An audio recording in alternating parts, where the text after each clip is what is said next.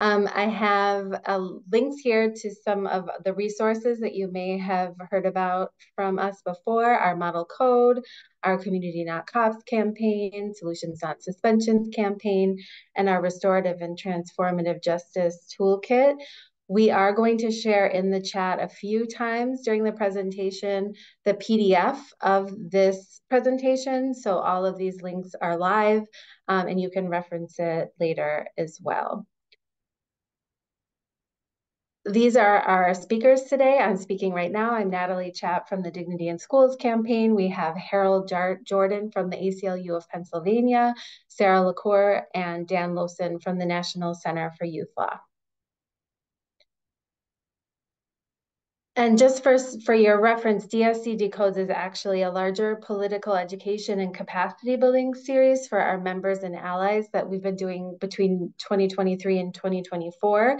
And the purpose is to expand our conversations to thinking beyond the education system about how all systems of oppression interact at this particular moment in time.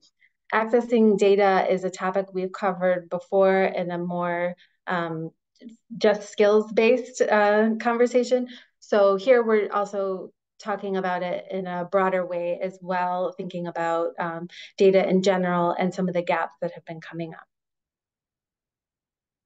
So our agenda for today, first we're going to go over why discipline and climate data is important, the problems with the recent civil rights data collection release, other ways that you can access data given that.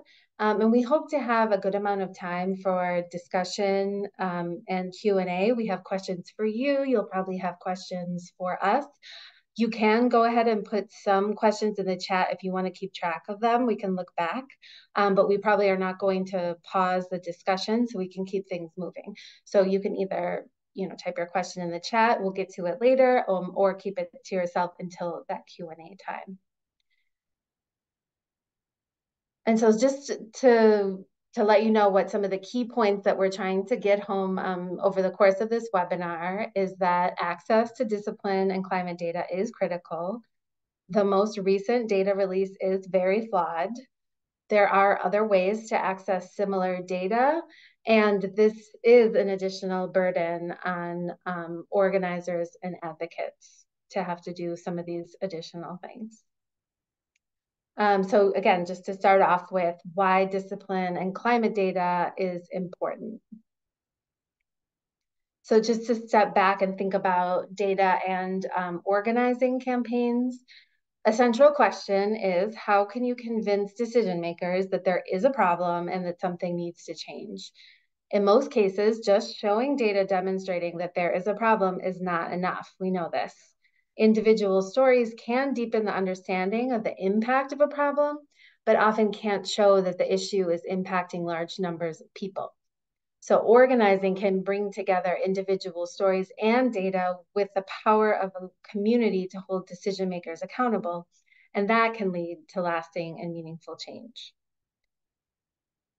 So I mentioned it before, the civil rights data collection comes out of the US Department of Education. They gather data from all public schools on a bunch of different civil rights issues in education. That includes rates of student suspensions, expulsions, and arrests, and that's what we often look at as DSC, along with some of the other areas as well. It is only collected every other year, and there is at this point a several-year gap between collection of the data and when it's actually released. And for a long time, part of why this is really important, for a long time, many states, this was the only way to access this data. Some states have always had ways on their websites and things that they share it, but a lot of states really didn't. They've gotten better over the years. So we've always held a similar webinar to this each year that there has been a release, because so many of our members have found successful ways to use this specific data in their local campaigns and advocacy. And again, we really do think it is a problem that we're going to have several years without access to this data that's usable in the way that we've had in the past. And I wanted to give one example of how it has been used. So this is a historical example way back to 2011, 2012, civil rights data collection. That was the first year that they gathered data on the rates of pre-K school discipline, like suspensions and expulsions, disaggregated by race and gender. And so that was when the actual collection was. They didn't make the data available to the public until 2014. And it showed some really devastating statistics, including that Black children represented 18% of preschool enrollment, but 48% of preschool children receiving more than one out-of-school suspension.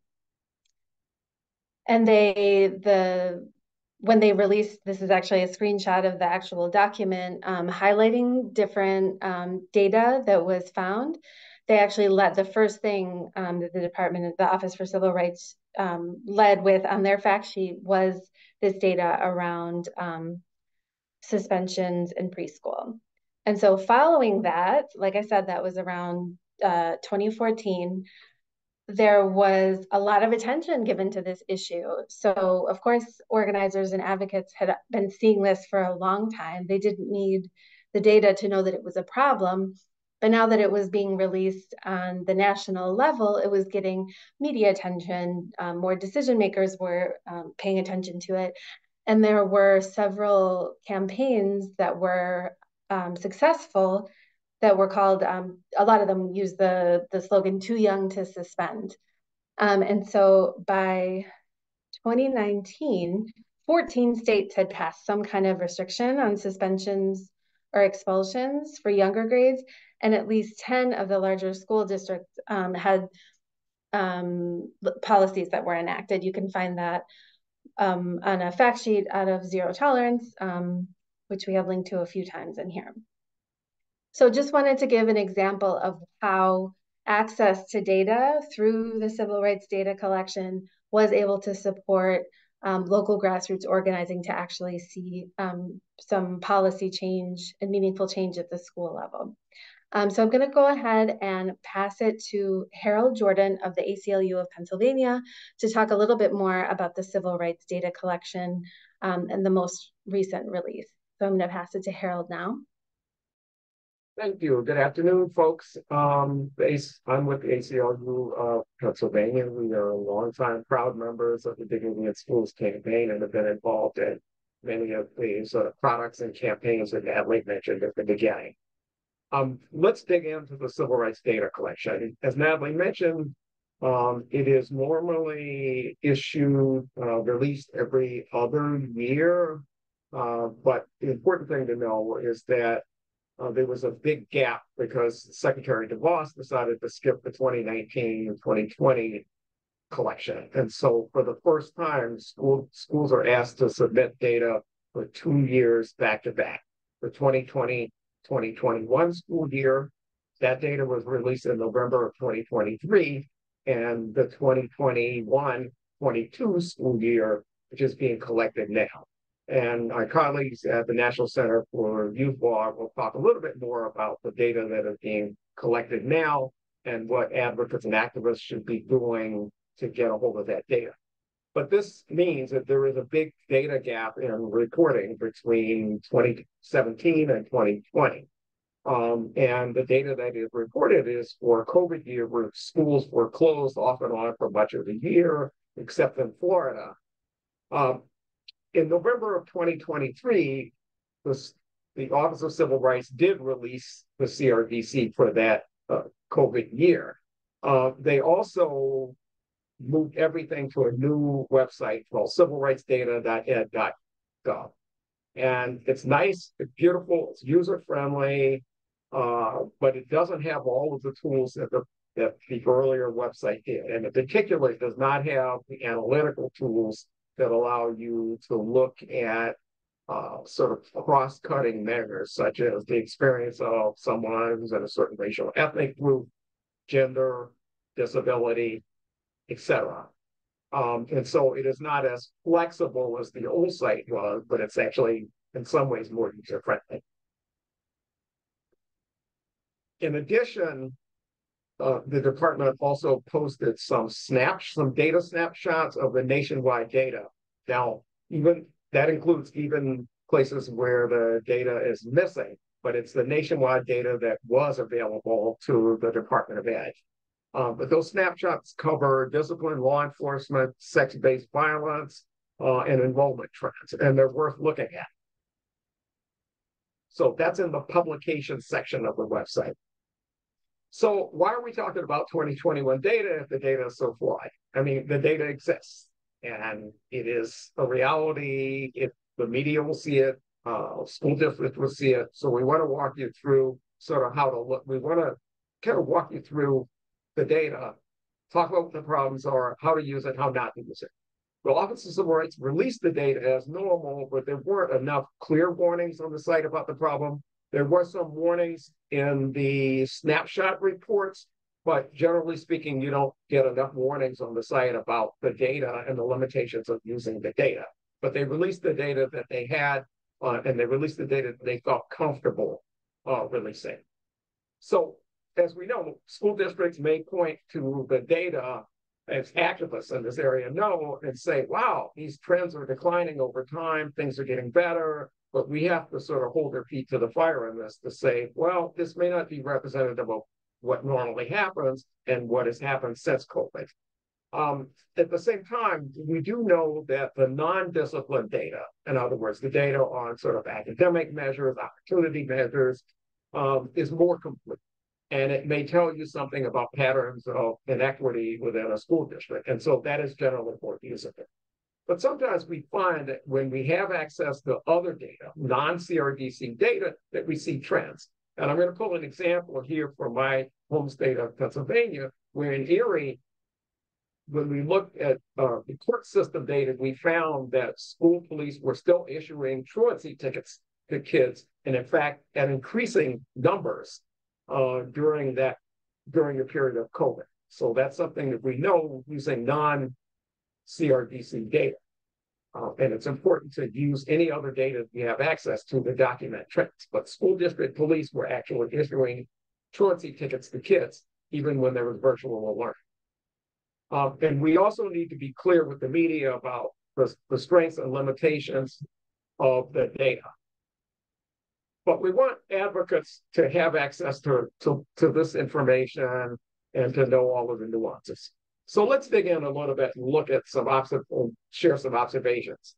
The discipline data generally is very incomplete. We're missing data, true zeros, that is where the school district provides a zero as opposed to a non-answer to a question. And what the Department of Ed refers to as data quality issues. And that means where data was turned in, but the department had some questions about whether the data was accurate or adequate, and so chose not to report the data. As we know, many schools were closed off and on, but even in places like Florida, where schools were open much of the year, the data is incomplete, and we'll take a look at that in just a minute. We looked carefully at the 10 largest, in fact, I looked at the 20 largest districts in the country, which we'll see in just a minute. And for none of them was the discipline data posted. In general, we found that the number of law enforcement officers is understated, and that's for a variety of reasons. Many of the positions were not filled while buildings were closed. So in some cases, especially when districts had school resource officer arrangements, the positions were sort of temporarily reassigned back to the police departments. However, what we have noticed since then, since schools have reopened, that these positions have been subsequently filled. But that's a limitation of the data. And generally, the academic data is complete, including staffing levels, who takes algebra, AP courses, retention, enrollment, access to internet devices, and certified teachers. And that's important to look at when we're making an argument about equality, equity, and the lack of equity, inequity in schools. Taking a close look at the 10 largest districts in the country, we were struck by just the missing data when it comes to school discipline and school climate. And we see that in none of those 10 largest districts was the data available. That means things like arrests, referrals to law enforcement, seclusion and restraint, out-of-school suspensions, et cetera. And this is for millions of children. Nonetheless, the department did produce some narrative reports based on the data that was available. So what should advocates and others conclude from this? One, it makes no sense to make comparisons across the year. In other words, if you're comparing, do not compare 2021 data to 2017 data. It makes no sense to do that. You're not going to come up with an accurate measure of what actually happened during that school year, including the COVID-related discipline that did happen. As I said earlier, the academic data, in other words, the non-discipline data, the opportunity data is useful and it helps you document patterns of inequality of opportunity. Be careful about using numbers when they're small. We give an example of a district in Pennsylvania where Black students traditionally have been referred to law enforcement in great numbers and even arrested in great numbers. And in this case, the district did turn in numbers, but it turned in the number one, or that there was one Black student arrest. So you know that that's not going to be a typical year for districts. So, you should not allow anyone to assume that the problem has gotten better over time. For what data does exist, where it is turned in, the discipline data indicates that the traditional patterns of disparate treatment by race, gender, and disability remain. But what does this mean when so many of the large and more diverse districts with large numbers of students of color are not counted when it comes to their experiences with discipline? We have to be very careful about this. And again, it's important to use other equity measures reported in the CRDC where they do exist. So I want to move on for just a quick second to what OCR, that is the Office of Civil Rights of the Department of Education, has concluded in its nationwide snapshots, which are available in the publications section of the website. So they do point to some of the trends of inequity that we know from previous years. And I'm not going to read through all of it, but just a couple of points. We see Black boys are nearly 2 times more likely than white boys to receive out-of-school suspensions or an expulsion. Students with disabilities represented 17% of enrollment K-12, with 27% of those referred to law enforcement, and 28% of students subjected to a school-related arrest. Another set of conclusions drawn by the Office of Civil Rights has to do with the access to teachers and school staff. And here, the data is more complete, and we find generally that many students, particularly students of color, did not have access to certified teachers and school counselors. And that is something that we want to highlight, and we urge advocates to highlight in your local work, local and state level work. The Department of Ed also concluded the 7 million students attended a school with school law enforcement officers or a security guard, but without a school counselor. Again, that's an important point to emphasize in our work with the media and in our advocacy work locally. Now, this is going to be an understatement because of the missing data. So I want to move on to just explaining another data reporting requirement. The Every Student Succeeds Act also requires local and state education agencies to report data. And I want to take a look at that requirement in just a minute. But first, I want to explain that the Department of Ed also has another collection, that is the Special Education Bureau, also collects data on an annual basis. And I just want to give you just a quick intro to this, but you can work your way through the links and see. The Department of Ed special education folks collect data on an annual basis. So this happens whether it's a COVID year, a non-COVID year, even in years in which there's no CRDC. And there are tables, roughly about 20 tables that are collected every year and posted. Generally speaking, these are posted in a more timely fashion than the civil rights data collection. So what you will find there are things such as what happens to students with disabilities with regard to discipline, suspension, expulsion, or in this case, in this particular example, we pulled up a spreadsheet for students who were suspended or expelled for more than 10 days by race and ethnicity. So you see, for example, in the state of Alabama, that 53.5% of the students who were suspended or expelled for longer than 10 days who are students with disabilities were Black. And so that is the kind of thing that you can find. But it's an incredibly rich database. It is not posted at the local level, but it does give you a state snapshot. And then finally, I want to say a little bit about the Every Student Succeeds Act reporting requirement. Under Every Student Succeeds Act, schools, local and state, are required to post data dashboards that are available to the public and do it on an annual basis, not on the CRDC cycle, but on an annual basis by December 31st of that year for the most recently completed school year. So if you say this, if you think that school year is normally completed in, say, June of 2023, then by December 31st, the state and local education agencies are supposed to have posted a dashboard with certain basic information about the schools and about what happened with students in that school by the end of that year. They can get a waiver from the Department of Ed, from the Secretary of Education, but that waiver just moves the deadline. It still means that there is a reporting requirement. And unfortunately, there is some confusion, partly created by the U.S. Department of Education, about whether the data, the most recent data, has to be reported.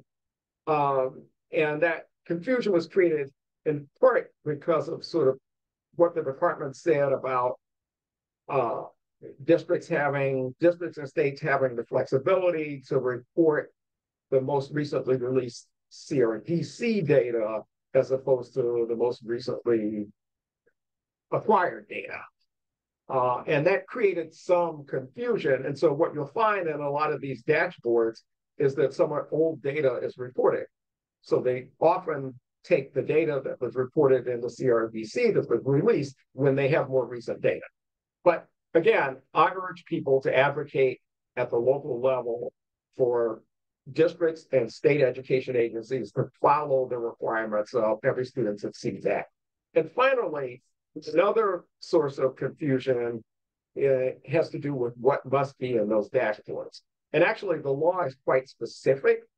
It has in it a statement, if you can go to the next slide, it has in it a statement of what must be reported. This is just an excerpt from the law. And you'll see in it, including rates of in-school suspensions, out-of-school suspensions, expulsions, school-related arrests, referrals to law enforcement, chronic absenteeism, and several other measures. We often find that the dashboards do not include school-related arrests and referrals to law enforcement, but the law actually requires that. And so we should get on these school districts and these state departments of education and make sure that they comply with the actual requirements of the law. And then finally, and I'm going to turn to our colleagues at the National Center for Youth Law, I just want to remind folks that there are actually data portals that are run by state departments of education or public instruction. And those data portals generally have annual data. And so you can typically find more recent data in those states that do have separate reporting systems. So I give two examples of California, and the other one is Maryland. And as you see in the case of Maryland, there is public school arrest data for the 2021-2022 school year, even though the CRDC is just beginning to collect that. And so that's just another example. So I want to just finish by giving my contact information, then I'll turn to our colleagues at the National Center for Youth Law, which can talk a little bit more about the state reporting requirements and what's available to the public from states. And so this is a good way to reach me. This is the website that we run, and there's a page on the website called Using Data, which has lots of information in it, including a template for requesting data. So I want to turn it to my colleagues at the National Center for Youth Law, Sarah LaCour. Thank you so much, Harold. We're going to start off by sharing a map. When you receive the PDF of these slides, these links are live to these 22 states that have released data since the OCR collection. So they have 2022 and in many cases 2023 discipline data disaggregated by race and ethnicity, and in many cases by some other demographics. And we have a few caveats about this. We started this project a couple months ago, and even as we were checking links for this presentation, some of the previous links were now dead links. So these were accurate as of yesterday. And it's also worth saying in some of these states where we don't yet have a link, we may be operating from an old link and they have migrated to a different page, like the OCR data set did. So we're seeing data through 2021, but there may be another page, and we're continuing to search for those where more recent data reside. But for those of you who are interested in these 22 states, you now can see the public facing data sets, and you can explore those. In some cases, they have a dashboard.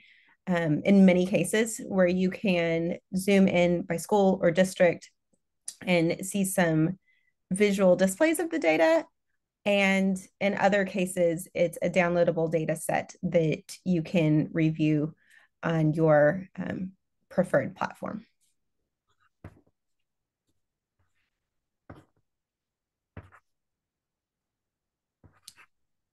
And I'll pass it to Dan, who I believe is on our call. Yes. Thank you, Harold. Thank you, Sarah. Also, just a shout out to the data tools that Harold has developed on the N0 tolerance website, and including, we will also link to them because in addition, we're going to discuss asking districts for their data, and we've created templates to do that. But much of what you'll see when you go to some of these state links may be different ways of calculating suspension rates that are different than what you'll find in the civil rights data collection. I don't have to get into those differences right now, but we are available, as is Harold, to answer questions if you need some technical assistance, and I can put my email in the chat as well. Sometimes the differences that seem like they're not that important turn out to can describe a very different story, and one that often is more favorable to the district than you might see in OCR data. The OCR data also includes something new, which are counts of days of lost instruction. The advantage to that kind of data, because they're counts of days and not of students who are suspended, is that there's no rounding, there's no redaction necessary. So you can get some of the raw data that shows directly the impact of multiple suspensions, and also because suspensions can vary in their length, a suspension is not equal to another suspension if you don't think about the fact that one could be for 1 day and the other one could be for 5 days. So they're not necessarily counting when you count suspensions or students suspended at least once. It tends to make the disparities seem smaller because they're not capturing the full impact. So the days of lost instruction are very useful for that. We often say it's a good idea to look at more than one way to calculate discipline data. I think Harold already pointed out that many states don't include the data on referral to law enforcement or school-based arrests. And even when the civil rights data collection happens and we look at the data, oftentimes there are zeros. The other thing to keep in mind when you're looking at data is that it's good to, if you can, get the data on middle schools and high schools and look at it separately from elementary schools.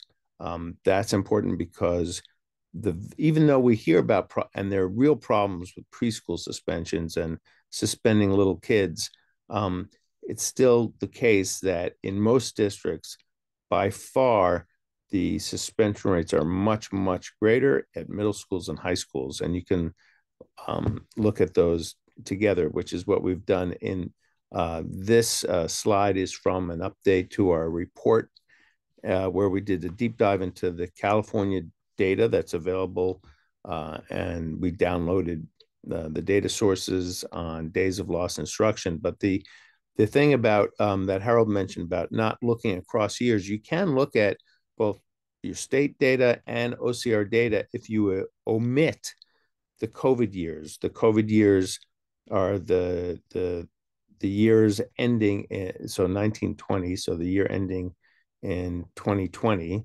because in that year is when schools began getting closed down, and then they were closed in most states, in most districts, for the entirety of the 2021 school year. So in this case, we have gotten the data, so you can compare to earlier years, and we do recommend it. OCR has data from 2017-18. In California, they also collected and reported data from the 2018-19 school year, which is a good baseline comparison.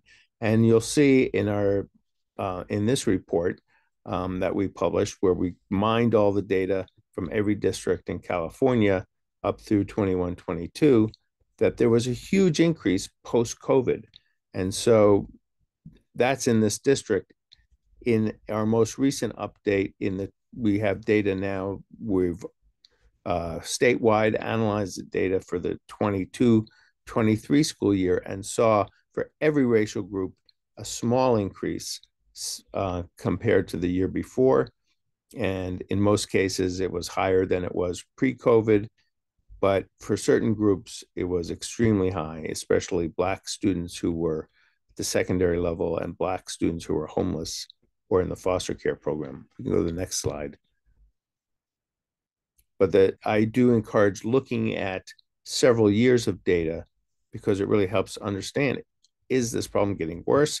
But also, if you're going to a school board, you want to give credit if the district has shown a reduction, and that they're using data from before COVID and comparing it to post-COVID data. So we already described the benefits from looking at rates of lost instruction, which when you see data on counts of days, and these counts of days are also available in the special ed data that Harold mentioned earlier, that are available at the state level. And you can take the counts of days for any group and divide it by their enrollment, and you get a rate of lost instruction. And that is something you can compare. It's important,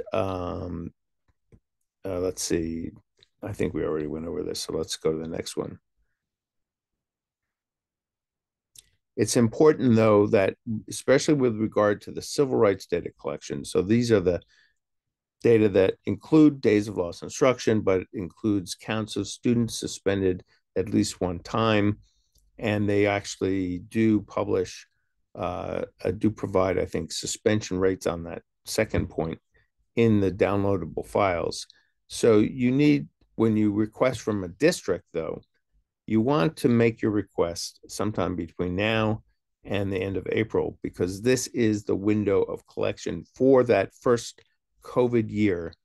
And these data should be collected and available from every single district. So regardless, especially if you're in a state, there's not more recent state data, and that's more than half the states, you should take time to put together a request to get the 21-22 civil rights data collection now. And we have provided, Harold and I previously worked on this template that you can use, and we've since updated it. So in the template, it has, we really spell out in detail how to request the data, it references specifically the survey instrument. And without getting too much in the weeds, the point is you want to show the district that they have the data you're requesting, and that they're required to report it to the Office for Civil Rights, and that under most state Sunshine Act requests will prevent them from hiding the ball and saying, oh, we don't have it, or you're asking, what do you mean? What kind of, so we in the template has all the precise language and the references you need to help overcome. Now, I know I saw Marlon Tillman was on the call. I know it's important to acknowledge that even when you do everything the right way, you still might get stonewalled by the district, or they might try to charge you a lot of money. And so we're exploring ways to try to support folks on the ground with maybe pro bono lawyers who are there. It's not established yet, but we are trying to address those problems. But it's also been the case in some states where the request goes through and they get everything. And when you do get the data, if you don't have folks who are part of your staff, you should contact us, and we can do what we can to help you digest the data that you're able to get. So that's important. If you can go back, I think there's something in the prior slide yes. So keep in mind that the days of lost instruction only go back to 2015-16, but that means you can get 15-16 and 17-18 data, as well as 21-22, which is post-COVID, not affected by COVID, at least not directly. Kids were in school is the point. And also the numbers of suspensions disaggregated by race. That's also fairly new. So let's go 2 slides forward.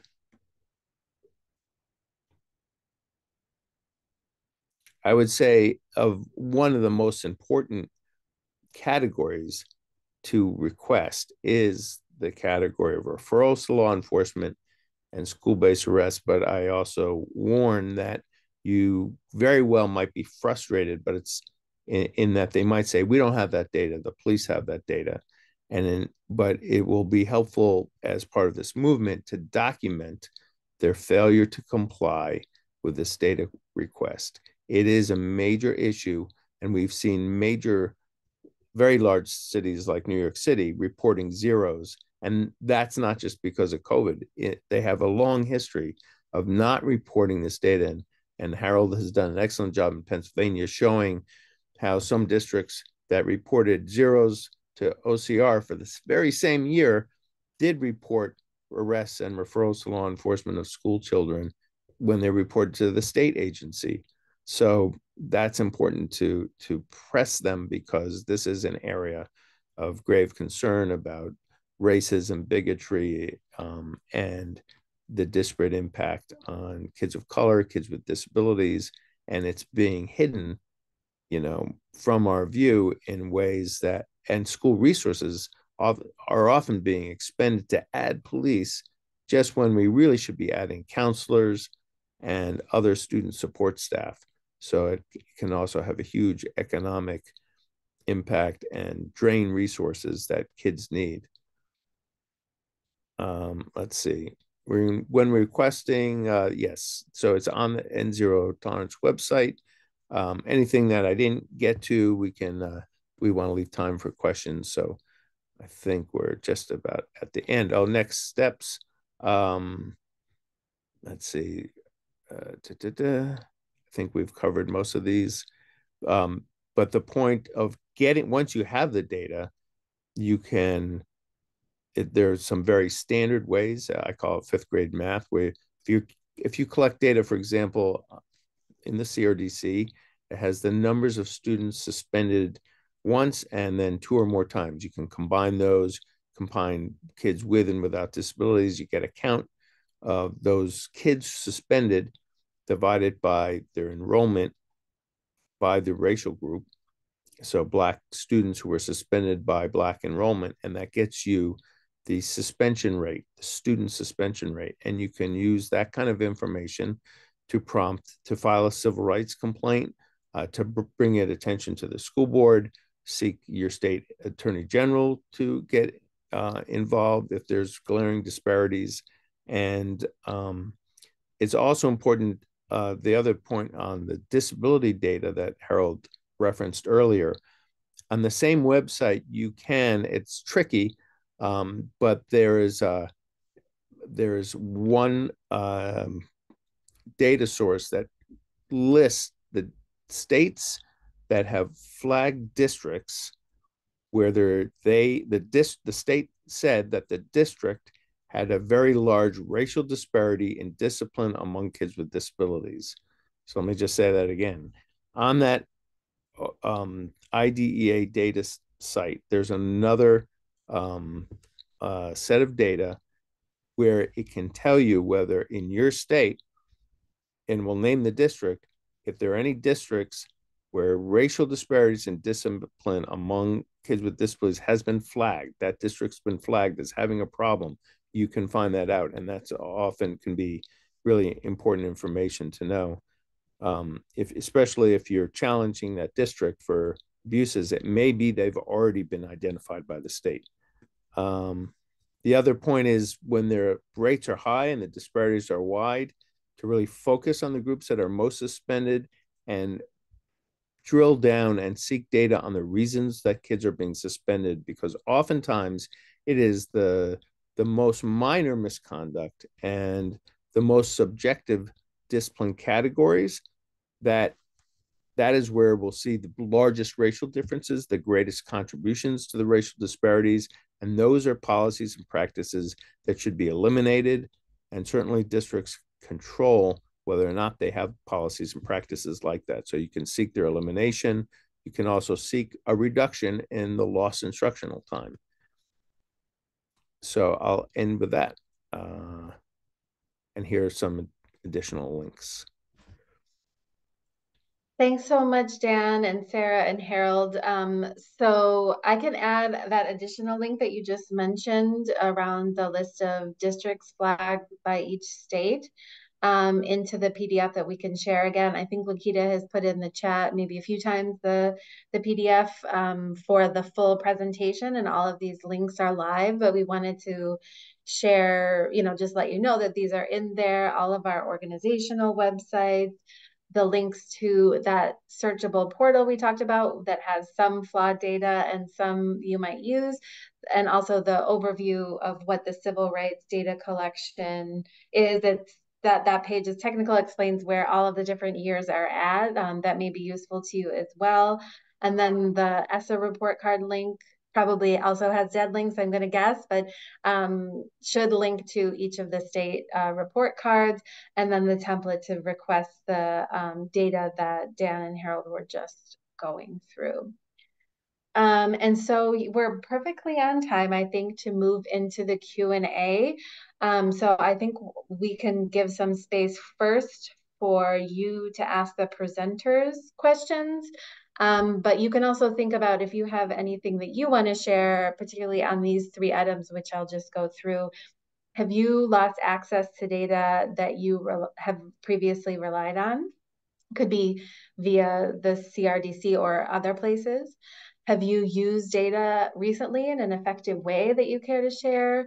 And is there other data, that we need that we just don't have? Or maybe we think we don't have, but maybe somebody here knows that there is some way to access it. So I'm going to see first, I haven't been looking at the chat, see if there's any, okay. In regards to the COVID years, what data is available? I think we kind of went through, well, we can give like a summary of this. In regards to the COVID years, what data is available? We know COVID exacerbated the conditions parents and students were already facing. Besides our family's testimony, what data can we use? So given all the flawed things that we just put forth and the burden of accessing data through these other sources, what else can you share about how to describe what is available about the COVID years, or those specific COVID years. Do any of you want to take that one? So can you just repeat the question one more time? Sorry. Sure. In regards to the COVID years, what data is available? We know COVID exacerbated the conditions parents and students were already facing. Besides our family's testimony, what data can we use? So I could start. So there's data about participation in things like gifted and talented, AP classes, which even though schools didn't have in-person instruction, many of those types of programs were still being offered, and still very much large. We would expect to see large differences in the opportunities along lines of race and disability status. So it's good to that kind of information should not have been nearly as impacted by the lack of in-person instruction. So that's one area. Then if you know that your district did not close down, then you can seek out your district's data for those COVID years. Not every single district did close down. Many of them that did try to stay open, though, did have to close at least temporarily. So it's still not a good idea to compare any data from either 1920, if it's on your state website, or the data from OCR for the 2021 school year. It's not that the data can still be looked at on its own, and there may still be some evidence of racial disparities in there are some reports of kids getting kicked out, because of stuff that teachers saw on Zoom, even some arrests. So we know that there was still some degree of discipline going on in districts that just had online instruction, but it was much reduced. So the big caution is that, oftentimes when you have very low numbers, it looks like it improved, or that the racial disparities were much lower, but it's really just bad. Kids weren't in school. You can't get kicked out of school if you're not in school. There are two things I would add. One is just recall the example of Erie, Pennsylvania, where through data that we got through the court system, we found out that school police were still issuing tickets to kids for truancy during the period of time of COVID closure. So that's that tells you that there's a certain level of school discipline that was happening, which strikes me as actually quite bizarre, but that is true. The other thing that you should know is that even in cases where there is data provided in the CRDC for the 2020-21 school year, that data, at least in the discipline arena, may not capture the discipline meted out for sort of online infractions. And talking about this with the Department of Ed, they pointed out that the definitions of discipline were arrived at years before COVID. And so, the definitions for the different discipline categories were not adjusted in the reporting portals. And so no one had anticipated, at the point at which the forms were being developed for the CRDC for 2020-2021 school year, it was not anticipated that this would be virtual discipline. So we know that a lot of the sort of suspensions and other things, other kinds of disciplinary actions that were issued due to sort of alleged violations of online protocols is not recorded in that data. Now, I actually think that it does make sense to submit requests to school districts for that as well. But we don't know that that's going to be accurate either. But I would say, if I were looking at data from a COVID year, I would do a specific request apart from what's in the CRDC to the school district. And make it clear that that includes the suspensions and other disciplinary actions that are issued due to alleged infractions during the online learning process.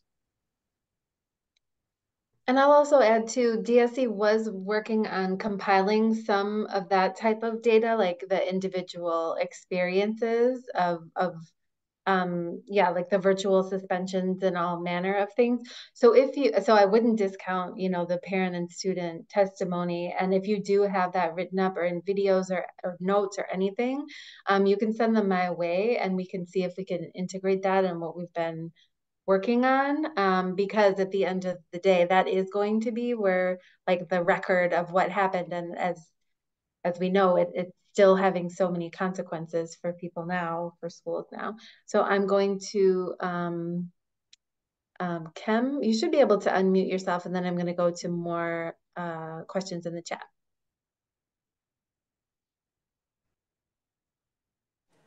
Good afternoon. I just want to know, in regard to understanding about suspensions, and we've been talking about this for a long time, where are we trying to get to in regard to our agenda, like even as a national movement? Because I would love to know where more districts are doing more RJ, restorative practices. I know there are a few that even have, schools where they actually are as a regular practice. I would love to know how would we be able to get that kind of data where districts are doing well with trying to reduce suspensions. I think that's important as well as a model for people to know that it is happening somewhere. So that's where the lost days of instruction due to out of school suspension data is significant, where you can get that. Because, what we're saying is that there should be sort of rare instances in which kids lose instruction.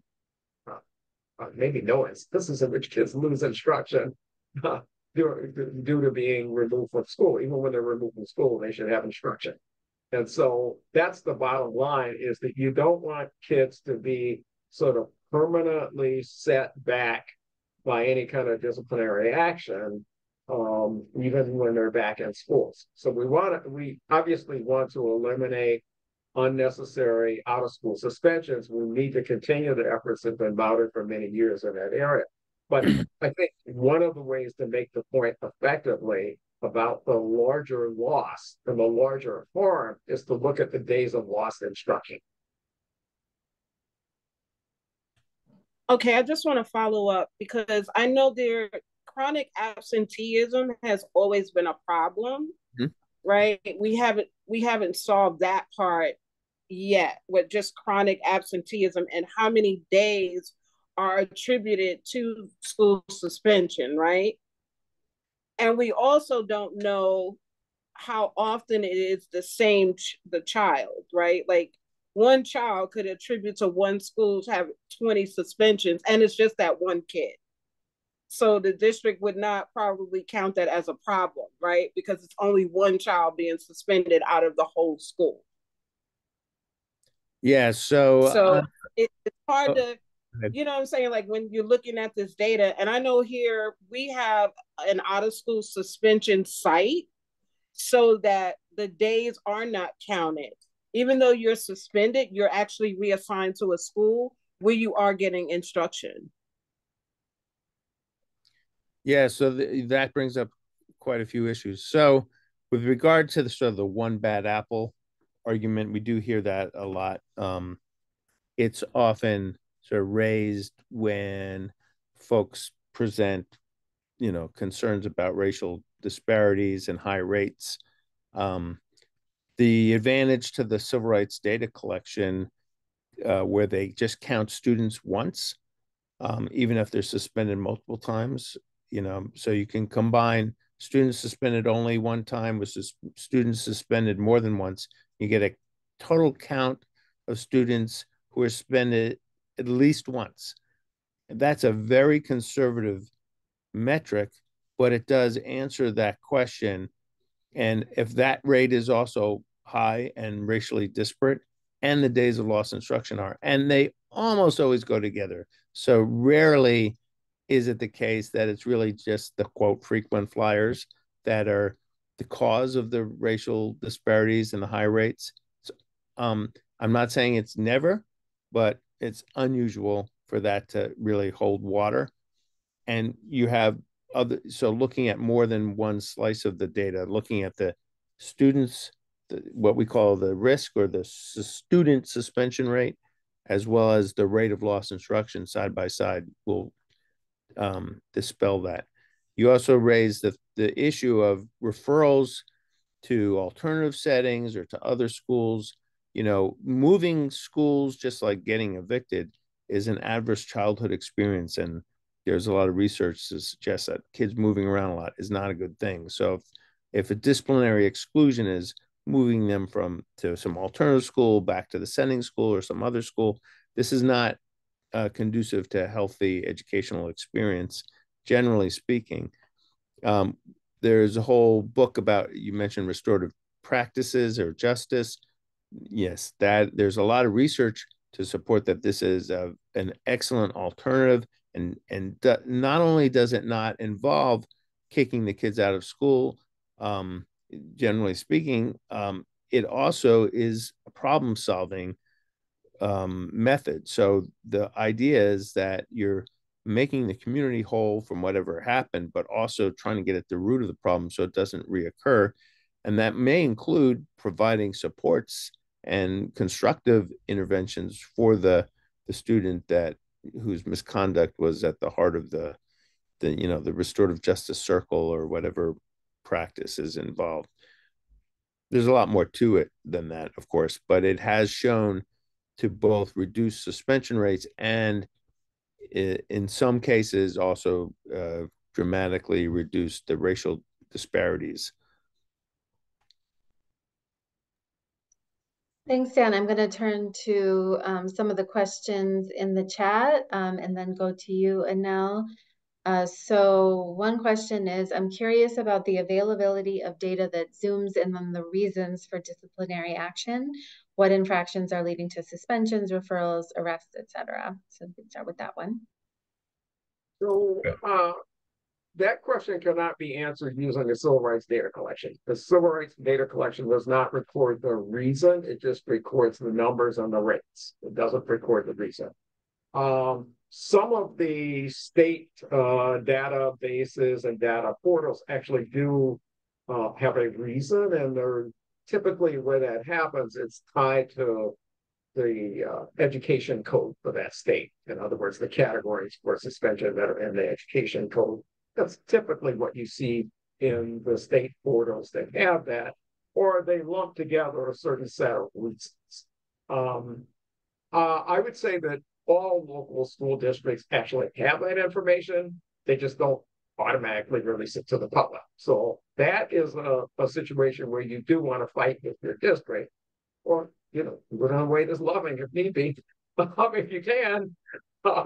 But to get that. So you do want to know why this is happening.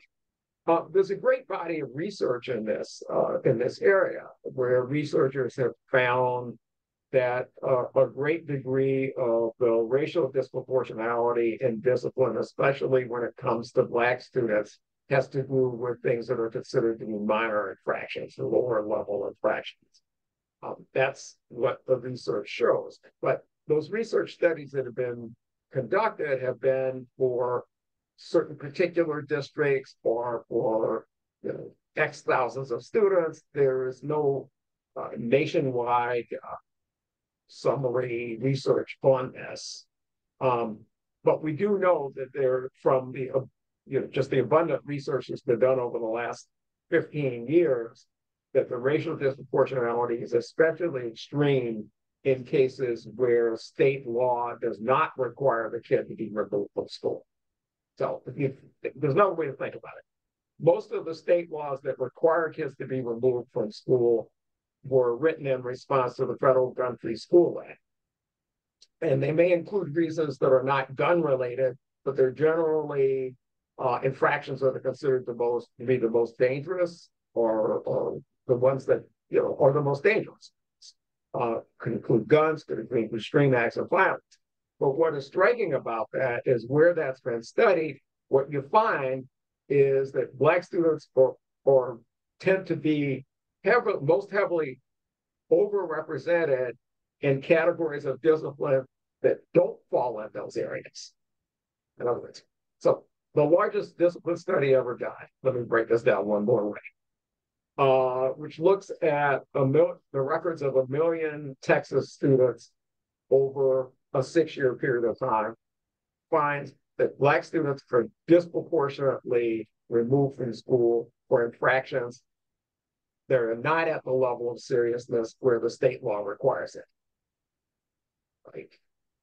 And white kids were actually more likely to commit to be removed for those most serious drug, I call it the drug, guns, violence categories. And that's a study of the records of 1 million students in the state of Texas, which is quite remarkable. It runs against many of the public stereotypes. And I have found this to be the case in several districts where I was either a monitor or involved in an investigation, and it often presenting this to the school board, because of the prevalence of stereotypes and that are very harmful to kids of color. A lot of the assumptions are that it must be the Black kids, right, that are doing these worst offenses, when it turns out it's actually much more likely in some of these districts that it was the white kids, and it's the Black students are being kicked out of school for much more often for the other kinds of minor misconduct. And I always point out that in many districts, you can't get suspended for just being disruptive. So across the state of California, they eliminated that. And, and we showed that in a lot of middle schools and high schools, and other researchers have shown that lowering the suspension rates actually correlates with higher achievement and improved graduation rates. So it is a win-win when we do it the right way. Thank you for that. And I'm also making notes of additional links that I can add to the PowerPoint and send out related to some of the stuff that you guys have brought up. There was a couple more questions in the chat, and then I'm going to do Anel and then Miss Ellen. Does anyone have a good go-to place for Indiana data that is not on the map as having more updated from the state? By any chance? Or any interactions that you've had at the state level for Indiana?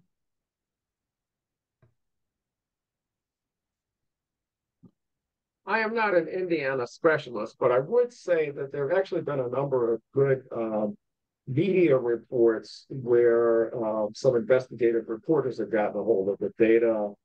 I think it's the public radio, is it Public radio has been very good. There's a particular reporter based in Indianapolis at the public radio station there, and the public media station there, who's been very aggressive about getting data for Indiana. Thank you for that. Anel, you should be able to unmute yourself, I think. Awesome. Thank you for this presentation. My question is around virtual schools transitions. So I'm from Student Advocacy Center in Michigan. What we're seeing in Michigan is that a lot of students are being transitioned into virtual schools as a alternative to suspensions or expulsions, mainly expulsions. I think what we've also seen in regards to that, what we've seen is that school districts will tell a family, Nell, you're breaking out. Will tell a family in order to, instead of expelling you, I go. And so is there any like talks about collecting data around that? Because we're finding that it's very challenging to collect data or see the data on the number of students that are being transitioned into virtual learning academies or virtual learning programs. Even if that's due to, for whatever reason, we're not, like, what I'm understanding that our state isn't really collecting some of that data. And also, are there any conversations around what funding around that could look like as well? Because there's this per pupil dollar amount that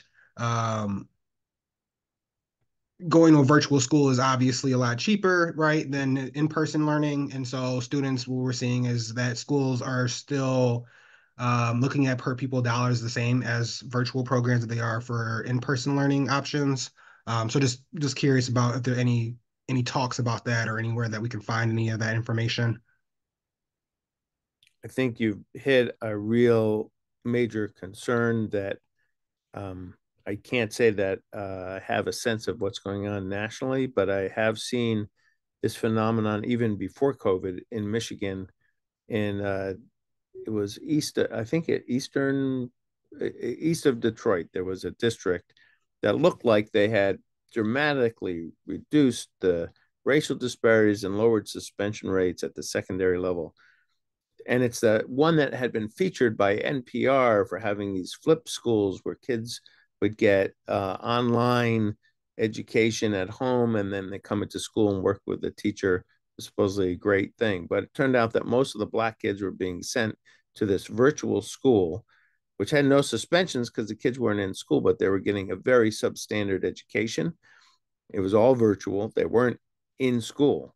And it was the virtual school had very, very, very low graduation rates across the board. And it was dismal.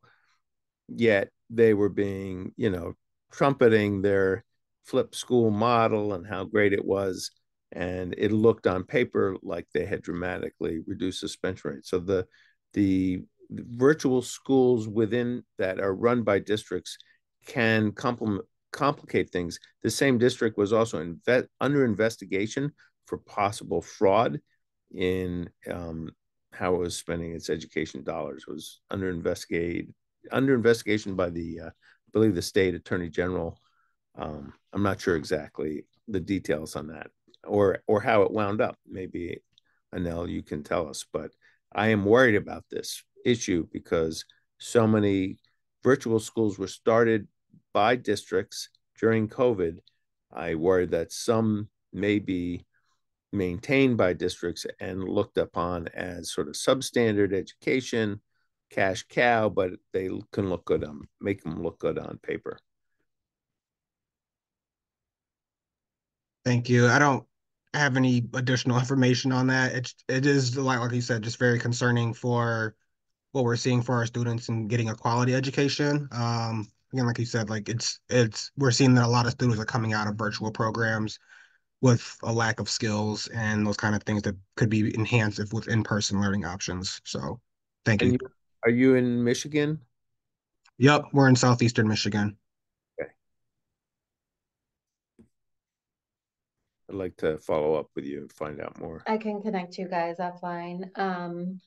And if anybody else wants to be connected to any of the speakers or anybody who's brought something up, you can just reach out to me directly. I think my email should be the one connected to your registration for today. Ms. Ellen? Thank you. Thank you all. This has really been interesting. So this is my question. Where does data for young people going into the youth court system, then for Mississippi, it would be a detention center where they should be receiving education. Who's tracking that data?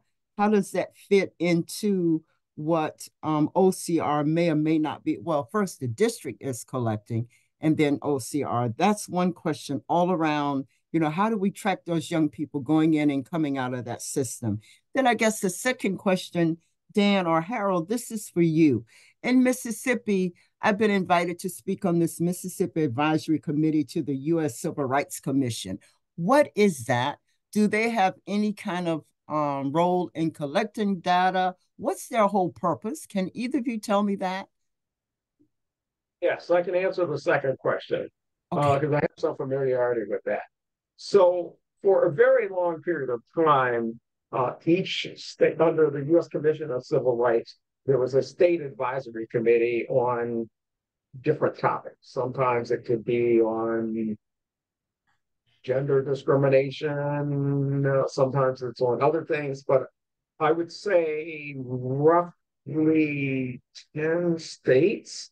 The advisory commission has done report, maybe about 8 states, has produced reports on school discipline. Pennsylvania is one of them, and I actually testified and am quoted in the final, testified at the hearing and I'm quoted in the report. So this is an advisory group that is picked at the state level. It doesn't have any legal force. However, it can be useful in highlighting an issue and in getting the attention of other state and local officials. So, for example, in Pennsylvania, there is a report on school discipline that was compiled not based on research, but based on the testimony and other information, not based on original research by the advisory commission, but basically compiled by the staff of the Civil Rights Commission, based in part on the testimony before in those hearings. And so in the Pennsylvania one, there's something like a 150-page report, but there's a 10-page section in there that really comes from my testimony and materials that I submitted. So I think it's, as a sort of PR tool and as a way of calling attention to a problem, say to state officials, legislators, departments of ed, I think having the problems that you're seeing in the state documented in that advisory commission's report is a very smart thing to do. And to your question about the juvenile justice, kids in the juvenile justice system and their education and how, so there's clearly issues with how that the enrollment is recorded, because the enrollment in the OCR data is as of a date in October who was enrolled in the district. So that might include students that are also currently serving time in the juvenile justice system. So there's always been a question about the enrollment of kids in those juvenile justice schools and where they're assigned for the reporting purposes. And the same is true of their discipline. I don't have any faith that the education provided to kids who are incarcerated is of decent quality. And we hear a lot of horror stories about kids, being put on computer systems and earning credits and being told as they try to return to the high school that none of those credits transfer. So, but also that kids get kicked out or not allowed to attend classes for behavior, but it's not reported as an out of school suspension since the school and is in, the institution and the kids are living in the same place, or they just don't bother reporting and no one cares. Same thing with referrals to law enforcement.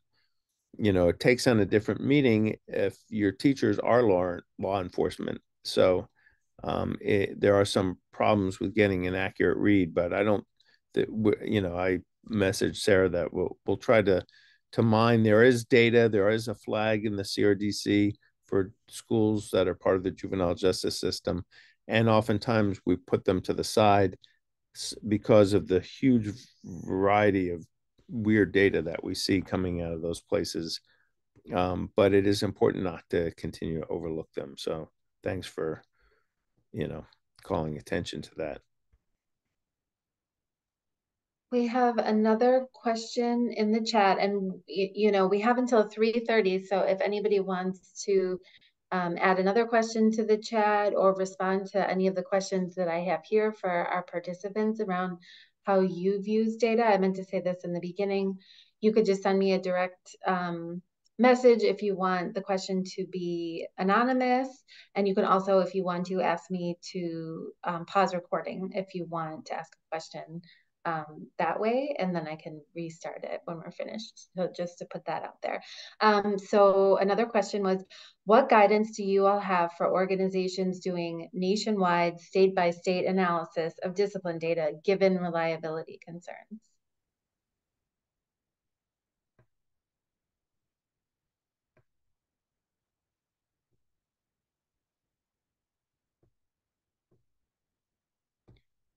try this question again. Can you repeat the question again?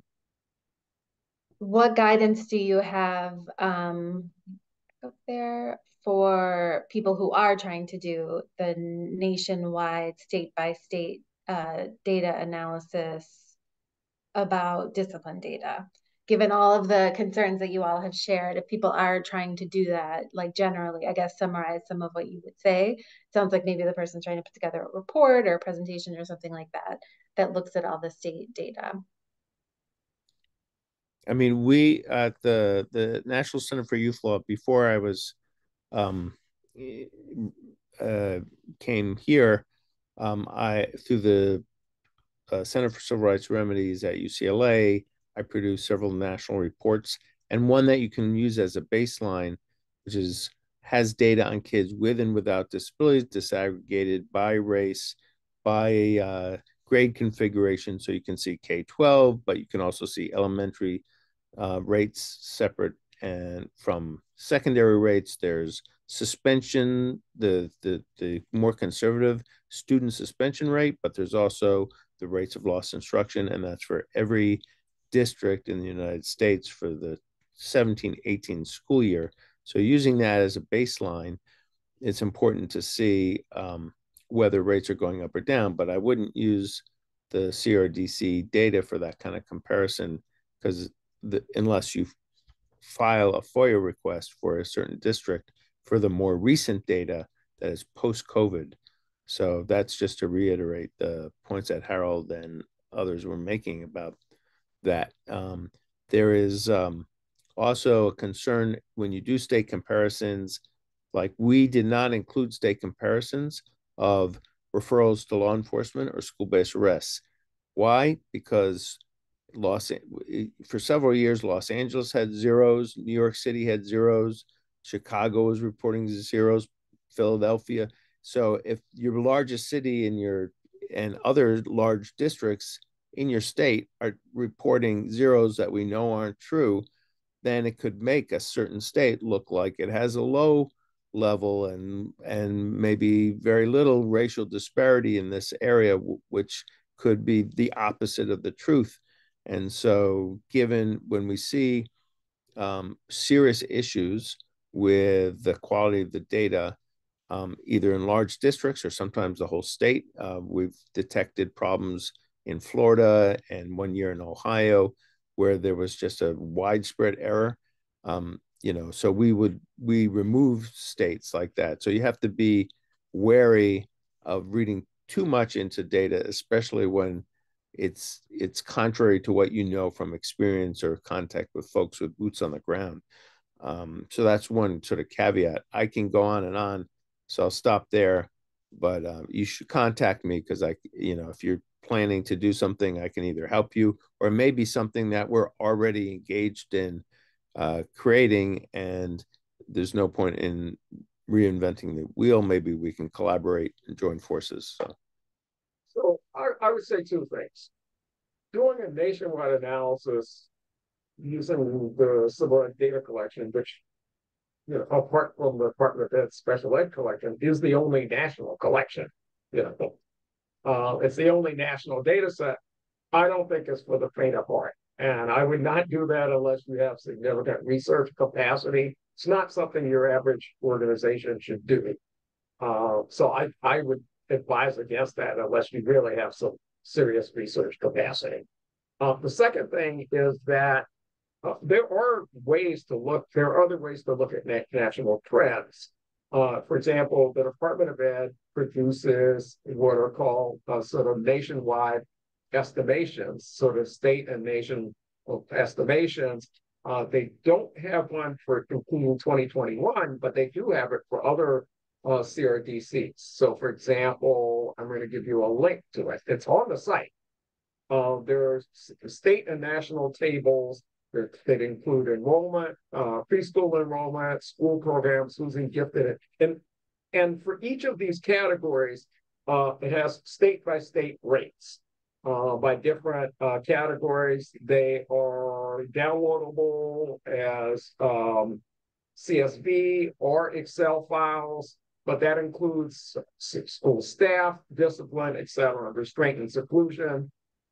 where the government has consolidated that into tables. So here's the link for the page on their website for the state and national estimations, the tables for 2017-18 school year.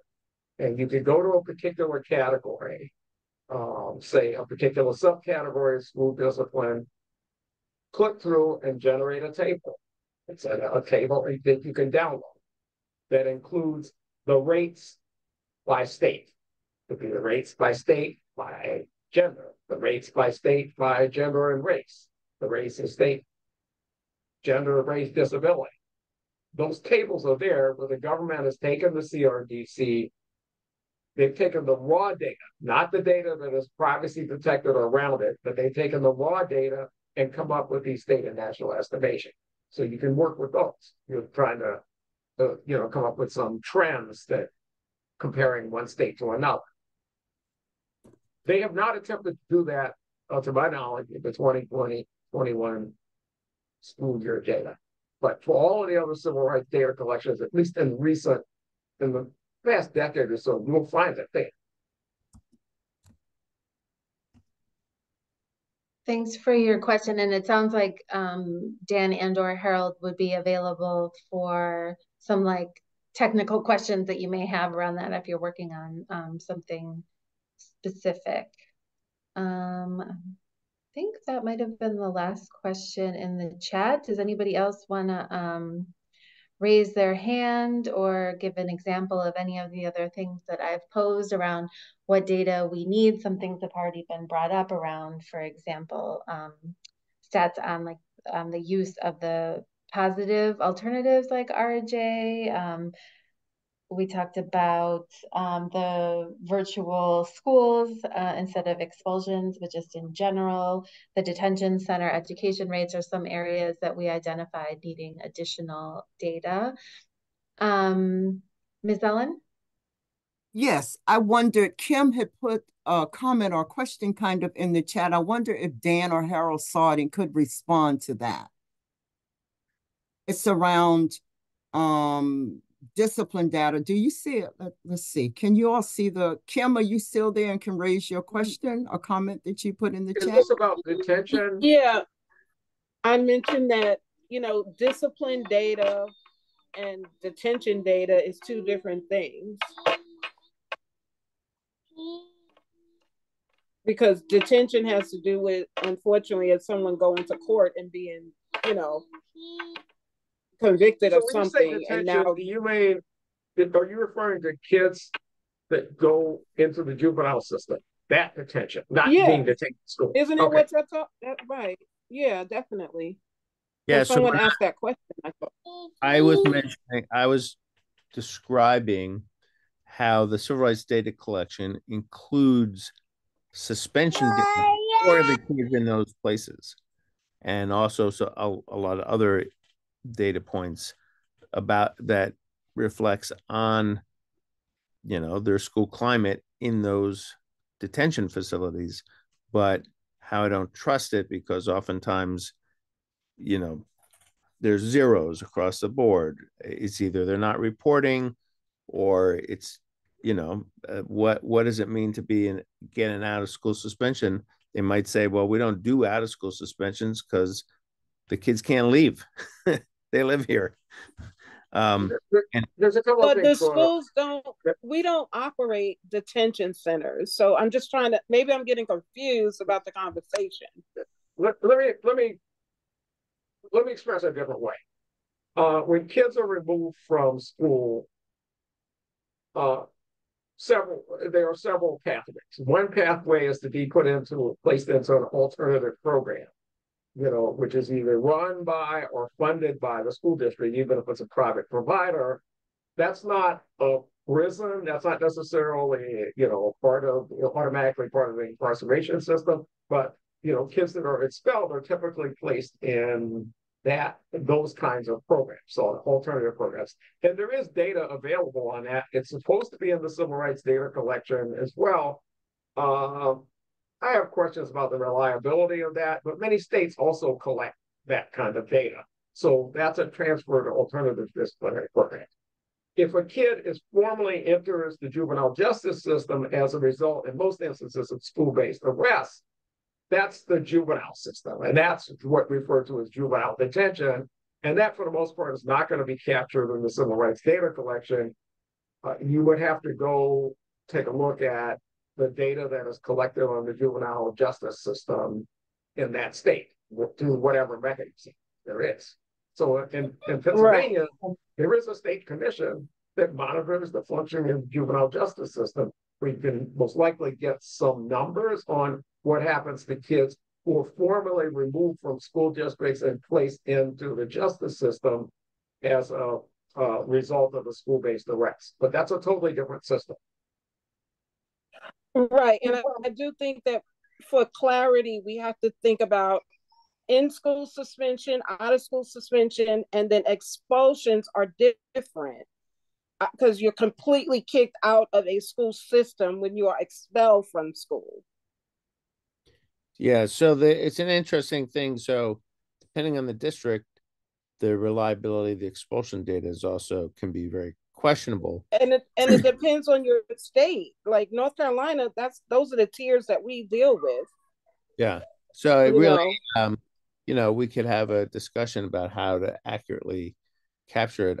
I don't claim to be have great expertise on the expulsion data. Part of the reason that we typically have not reported on expulsions is that they are usually very low in number, and often large districts report zeros. Part of the reason is that even the kids who are referred or to law enforcement or subjected to arrest for the school-based misconduct, they may not get expelled. They might wind up having a longer term suspension, or they may be regarded as a transfer to a alternative disciplinary placement. And how that's reported, it's a question, but there is independently data on those transfer rates that we can calculate. And in some school districts, they're very, very high and very problematic. It's complicated, but the general takeaway from this, though, is if a kid is involved with the justice system as a result of something that happens in schools, that's the answer to finding out what happens and the rates, and is going to be very state specific. It depends on the relationship between the schools and the justice system in that state once the kid leaves the jurisdiction of the school district. Doesn't mean it doesn't answer. Oh, sorry. But it really depends on how these systems are organized in your state. Yeah. I know we're out of time. The other thing is a lot of times the students are there for only a portion of the school year. Often it's, and we want them back in the mainstream.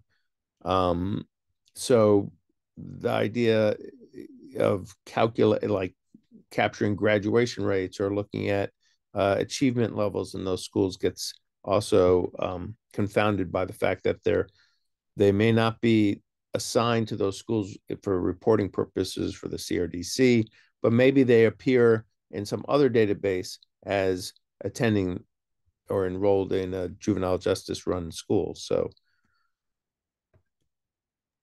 Well, thank you so much to everybody who attended and for these wonderful questions. Thank you to our speakers, our panelists, Dan Losen and Sarah LaCour from the National Center for Youth Law, Harold Jordan from the ACLU of Pennsylvania. I have been taking very detailed notes, and the chat has a bunch of examples of resources that we can link to. Basically, I'll just create a couple more slides that have the answers to the questions that we may be able to gather more info where we didn't have a immediate answer. And so you can look for, I'll send it to all the registrants, a new updated PDF that has a couple additional pages. And we are going to upload this on YouTube, so you'll be able to also watch it later or share it with other folks that may benefit from it, and come back to it when you all are filling out your Sunshine Act request and trying to make sense of things. So thank you again to our panelists and to everybody for coming, and have a good rest of your day. Thank you. Thank you all. Great. Thank you all. That's great. Thank you. Bye-bye. Thank you. Good information. Thank you. Yeah.